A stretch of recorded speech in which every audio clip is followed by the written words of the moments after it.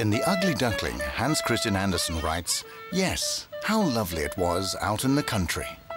Whether or not it was so lovely out in the country when Andersen was alive, you can get an impression of at the Funen Village, which among other things shows the major changes that took place in rural communities in the 19th century.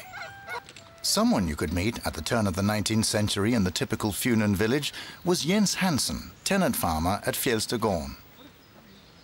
Like practically all farms on Funen, it was owned by a squire, and in order to be allowed to use the land and buildings, Jens Hansen had to pay manorial dues, a tax that had been imposed on tenant farmers or copyholders for centuries. But here at the end of the 19th century, Jens Hansen had already experienced considerable changes to his working conditions at Fjelstagården. Until the village of Fjelstad was enclosed in 1785, Jens Hansen's land was spread out in 83 small strips in the common field. In that way, good and bad soil was justly divided between the farmers, although work in the fields meant a great deal of transport from place to place and careful coordination with the other farmers. All important decisions about when ploughing, sowing and harvesting were to be done had to be jointly made by the farmers in the village. The common field system did not only apply to cultivation. In the village statutes there were also precise rules about how one was to behave in daily life and on festive occasions. Immediate fines, most often in barrels of beer, were imposed if the rules were infringed. Every Vollemisse, 1st of May, all the fences of the rye fields must be completely finished. Every farm will be fined half a firkin of ale if new fencing has not been put up. That was one of the 149 regulations for the village of Østrup in the 17th and 18th centuries. Up until this point, land was cultivated using the three-course system. The village had 3 large fields, known as vanger, which alternatively lay fallow or were used for cultivating barley or rye. So all one had to do was to raise fences. With the introduction of enclosure, the 83 strips of land belonging to Fjelstagård were collected into 3 large plots. This made work somewhat easier, and Jens Hansen was himself able to decide how and when the land was to be cultivated. He chose to divide the land into 7 fields, a crop rotation that gave more reliable and greater yields because various different crops were cultivated. The farmers had to fence in the many new fields. This meant that thousands of ditches and other boundaries came to characterize the landscape. During the 19th century, the number of ditches, fences and stone walls on Funen increased 10 to 20-fold. Marius Dinesen on the neighboring farm bought his land from the manor in 1845 and was thus no longer a copyholder but a freeholder. Marius procured some of the money for purchasing the farm by dividing out some of the land for small-scale farming. It took over 100 years for all the Funen farms to have become freeholdings. In 1919, the copyhold system was abolished by law, and the farms were now able to change hands and develop under normal market conditions. Around 1800, 80% of the Funen population lived in the country, and in the course of the 19th century, the farming population more than doubled. The many new country folk needed somewhere to live and live off, and the number of farms increased from approximately 15,000 to 40,000 in just over a century. The main increase was in the number of smallholdings. Many of these came into existence when new freeholders sold off minor portions of their farm. The landowners also built many small houses, which they rented out to their farm workers. The new farms and houses were often located on areas of poorer soil or on the fringe of the common field, while the old farms remained in the village itself. The owner farmers became richer, the smallholders and day laborers poorer. 20,000 country folk from Funen emigrated to America. Today, the market still plays a large role in the development of farming, but by contrast with the 19th century, the tendency is for there to be less and bigger farms. The democratic agricultural revolution of the 19th century is devouring its young. Even in the early 19th century, work was strongly influenced by the cycle conception of time of former years. Everything was based on repetition. Life followed a fixed pattern governed by the rhythm of the day cycle, the changing seasons, the climate and the weather. The possibilities of change were not part of life in the country or the way of producing things. Until the mid-19th century, the farm was still mainly a self-sufficient production unit. Practically everything was produced that was needed: foodstuffs, implements, clothing, clogs, candles, ale, and apple juice.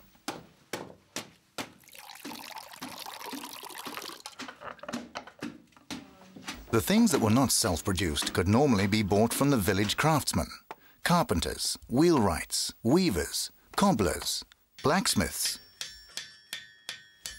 and coopers. Gardens were important on the self-sufficient farm.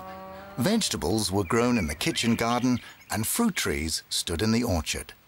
Not least important was the hop garden, as hops were also used back then for flavoring when brewing beer. The farm buildings and fields were male domains, while the women ruled in the farmhouse and gardens. The servant girls, however, were responsible for the milking and helped with the harvests. The farmer had farm hands and sometimes day laborers to help on the farm and in the fields. Following the abolishment of the old common field system, the farmers of the 19th century worked energetically on improving their use of the land, which was now cultivated separately with the new field systems and methods of cultivation.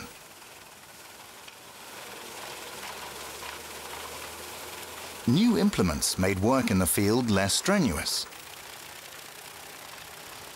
The lighter swing plough, made by the local smith, replaced the old-fashioned wheel plough. New harrows, such as the duckfoot harrow, also became widespread, and sewing machines were used instead of the traditional broadcast sewing.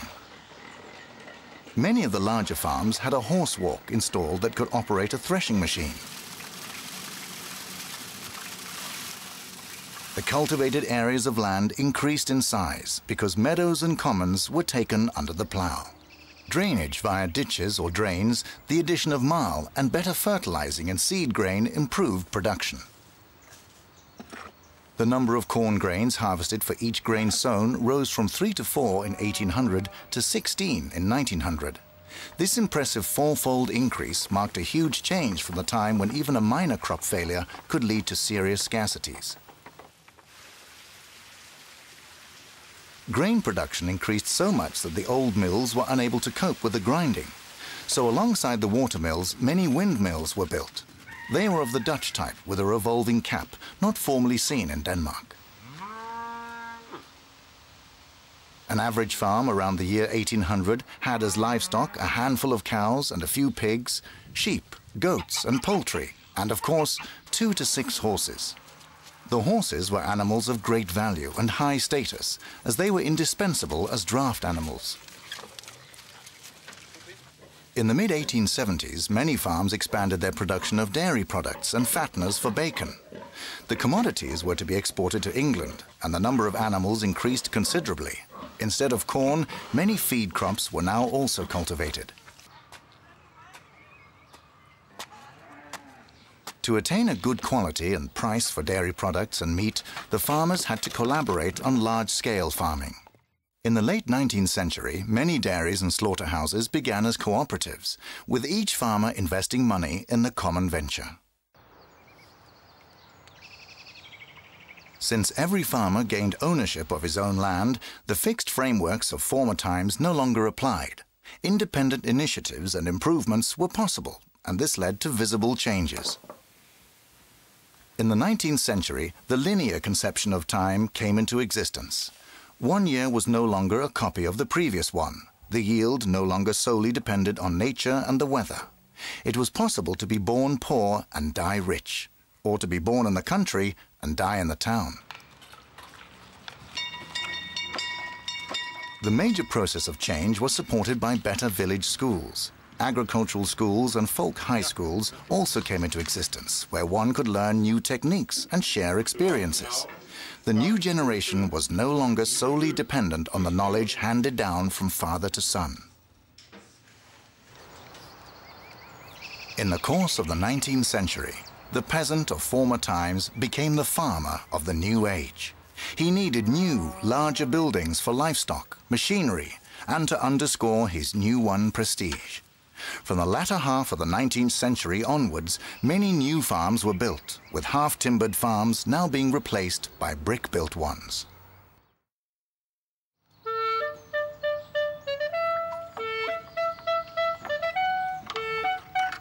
The quality of drinking water was terrible. The preferred purification method was a brewing process, which necessitated space for the beer room, where the beer could be made and stored.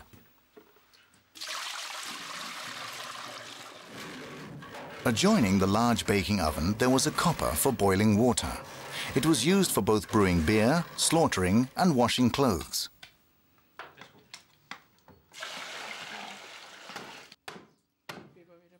People called this room the scullery, and it can be seen as a symbol of the self-sufficient farm. In the Jutland and Funen area, the baking oven and kitchen fireplace were kept separate. As chimneys were built for the fireplaces in the 17th and 18th centuries, the farmhouses normally had at least 2 chimneys.